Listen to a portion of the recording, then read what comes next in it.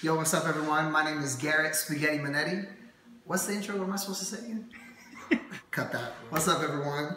My name is Garrett Spaghetti Minniti. I'm 33 years old, originally from Los Angeles, California. Most of the time when people ask me what I do, I say I'm a tap dancer. After a couple of changes of plan, a drive all the way through the night from Austin to Houston, a couple mechanical delays, and I'm finally on my flight from Atlanta back to New York to get some more footage and to see my girls. Catch you in New York.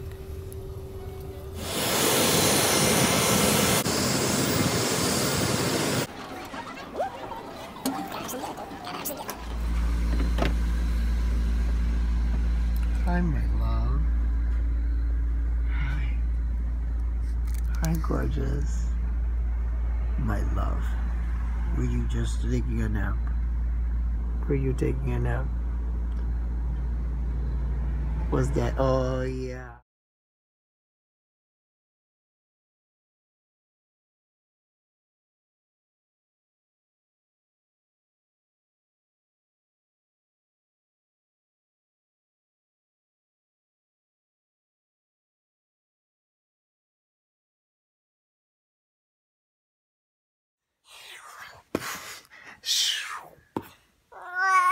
Oh yeah, Uwe Love is showered or bathed and is in her room with my wife right now. This is shaking the bottle up. And I'm whipping up a little bit of dinner. So, gonna rock a little, throw in some chicken to bake in the oven real quick. We're gonna do a little, I guess I'm gonna call it a Pittsburgh style salad. My wife is from the Pittsburgh area, and I guess they put French fries on their salad up there. So I'm gonna crisp up a little bit of bacon, some turkey bacon actually. I got some potatoes that I'm gonna cut fry style and fry up in the pan with some olive oil and garlic and some seasoning, and see how that turns out. A little harder than you think. So we'll check that out.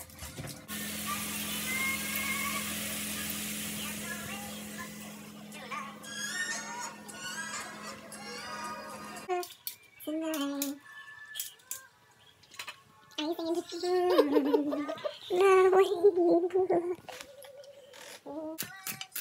mean, they do this funky thing on the foot. This is why I need to be on the academy, so that I can really learn these techniques, because I'm just copying at this point. Alright, let's check. Perfect timing. For stock later. Everything is wasted in the kitchen. And our salad. Okay. This is why we're gonna get on the show, because we're real here in the Minniti house. And a little bit of this. I just do a light covering, like it doesn't need to be crazy. A little dressing goes a long way. We're gonna cut up the fries and everything. So here's our chicken Pittsburgh salad with apples, carrots, celery, chicken thigh that we baked in little spice blends, some honey for sweetness, Tony's sasheries, garlic, salt, some honey. See how the dressing really spreads out when you get a good chop and a good mix? Boom, boom, boom.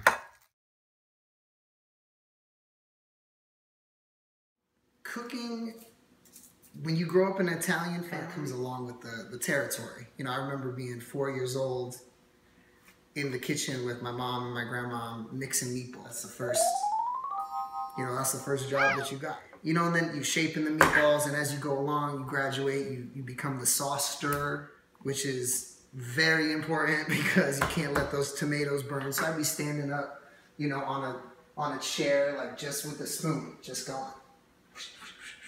Cooking was like a family activity. You know, everyone was in the kitchen. There was music playing. There was, you know, laughing, joking. It was just time spent together. It's a lot of good times. When my parents got divorced, that time kind of went away.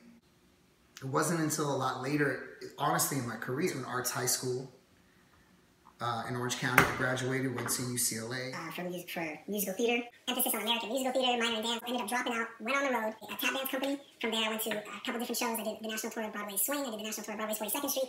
Fast forward a couple more years. Myself in Branson, Missouri.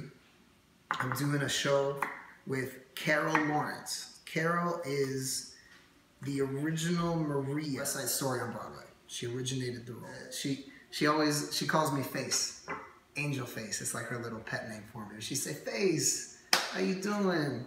You know, I'm cooking a big, you know, dinner for a bunch of the other celebrities that had, you know, shows or theaters in Branson, Missouri, and I don't have a sous chef.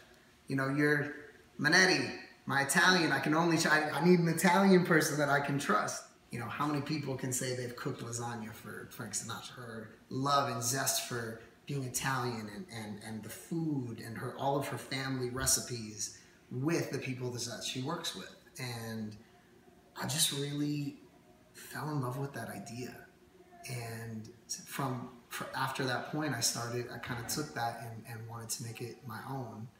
And, you know, started getting back into the kitchen and telling people, yo, come over, let's cook. Let's kind of get that family, that time in the kitchen again that I remember from my childhood. The first idea for a restaurant that I ever had was like a supper club, like old school, like Ricky Ricardo, I Love Lucy style, like band leader, live band, nice table setting. You know, I'm not just gonna schlep on through. You know, you're gonna put on a nice suit. You're gonna take your lady out. You know, yeah, you're gonna come in.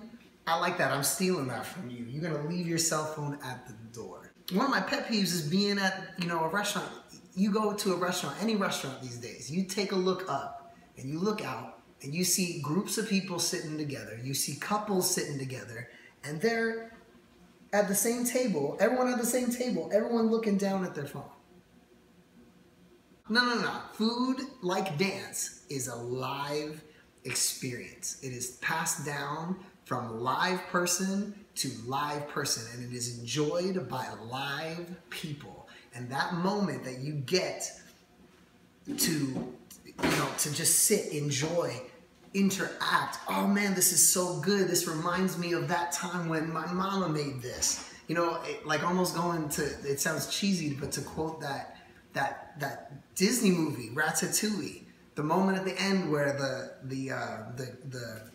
the critic takes that bite and, you know, whipped back in his head to that moment when he was a kid. Like, man, I got chills just talking about it. That's what it is. And I want, you know, when you're at a table, when you come to my restaurant, you're gonna have those experiences, you're gonna have those memories, and you're gonna be creating new ones right there in the moment.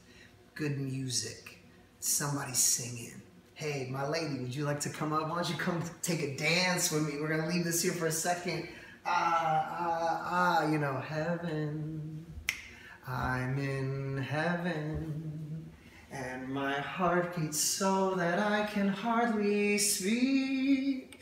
You know, it's gonna be the whole thing. So it's not just about the plate of food. It's about what goes around it, how it got there, and the experience and the time spent with it. All right, Garrett. Yo. We're gonna do a little speed round. I want your answers. Ready? All right. Chicken, fish, or steak? Chicken. Vanilla or chocolate? No. New York or LA? I mean, home's LA, but I live in New York and I love both. So, but I gotta rock for home, LA. Beer or wine? Wine. Fortune or fame?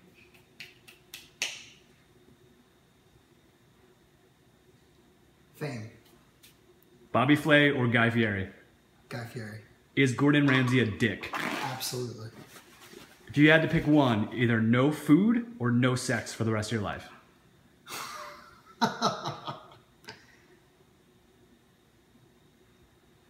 No sex.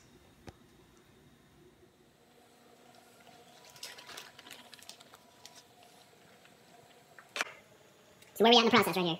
Well, this is actually spaghetti gravy that I made for I made after the first casting, and I got my cutlets that have all been fried off. sauce, cheese, cutlets, sauce, cheese, cutlets, sauce, cheese, cutlets, all the way up to the top. You're going to throw it in the oven at 350 till it's just bubbling and oozing goodness, and then stick a fork in it, it's done. That's what it is. This show represents a major opportunity for me. The show is a chance to switch gears. You know, I've been dancing and teaching. You know, I have a couple companies of my own, and I travel to do choreography. I've been judging dance competitions for the last several years. So everything's contingent kind of on being on the road, and also when you can gig, when you book the job.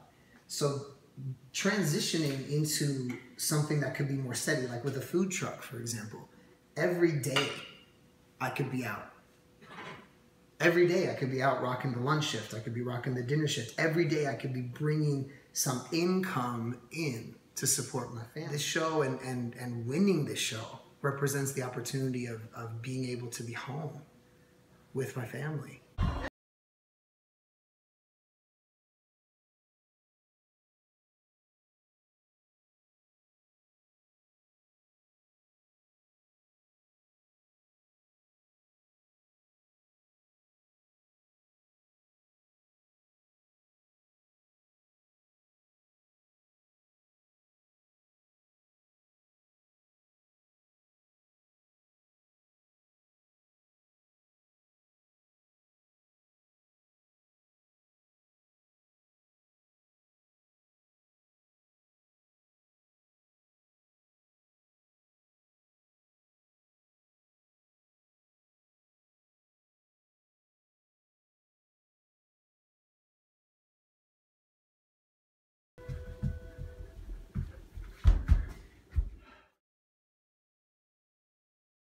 My culinary background is pretty straightforward, traditional Italian. Both of my parents are from the Philadelphia area.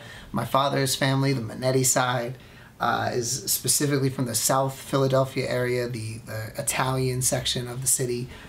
So my background comes pretty straightforward from recipes that I learned out of the Minniti family cookbook. This was all of my grandmother's recipes that after she had passed, my aunt had gathered together. She gathered recipes from friends of the family, people that knew my grandmother and were very close with her, and typed up all of these, you know, these golden gems of Italian goodness and put it into a book. And it is actually the wedding present that you receive when you marry into the... Wanting to combine food and dancing or food and entertainment just seems like a natural progression. I think creating Spaghetti Minniti's Dinner Theater on Wheels is the perfect progression in my life right now. I love food. I love to perform. Having a food truck as a place where I could do both and share both of those things with people, I mean, you don't get a better opportunity. The right people's at the right time, the right place, the right time. Timing is so important. And I feel that it's finally going to be my time. And you have 30 seconds to sell yourself to get on this show. What do you say? You don't have anyone like me. I bring a different energy, a different flavor, a different perspective, a different talent, a different set of skills than anybody that you have on your network. I am the tap dancing chef.